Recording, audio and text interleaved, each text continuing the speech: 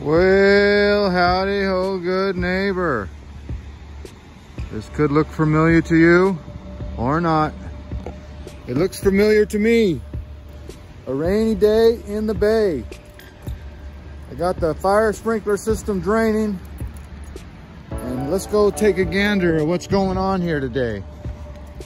We're doing a little mini strip mall inside of a mall.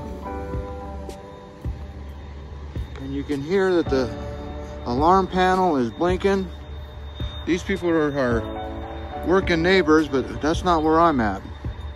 I'm here at this undisclosed location. And as you can see, I'll turn on Yeo flashlight. They got their T-bar in. And they got their grid in.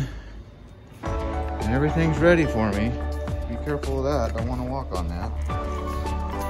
But here's what I wanted to show you. I gotta put some fire sprinklers in right here.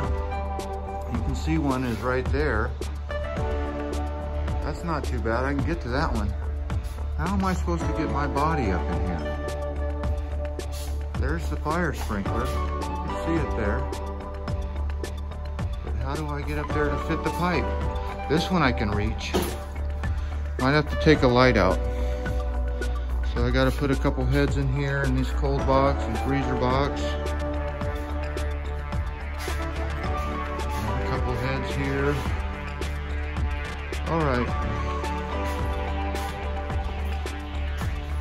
Throw a head in here, there it is. Okay, well it looks like it's all roughed in. So,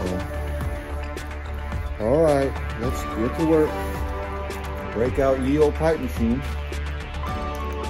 Yeo moneymaker. All right, I'll give you an update later. Peace. Well, howdy ho, good neighbor. Let's go take a walk inside here today, and I'm gonna show you what happened in, I would say, I'll count how many hours it is because I don't want to brag. But there you go, there's 1,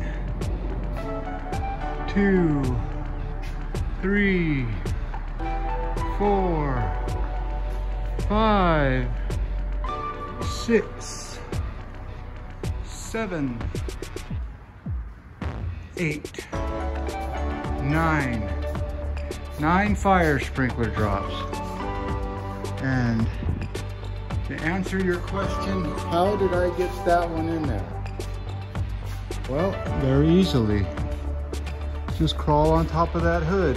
There's plenty of all thread that holds that hood up, so I was told by somebody it could hold 4 guys up there, so that's what I did. I just crawled up there. I'll turn on Yeo flashlight and you can see right there.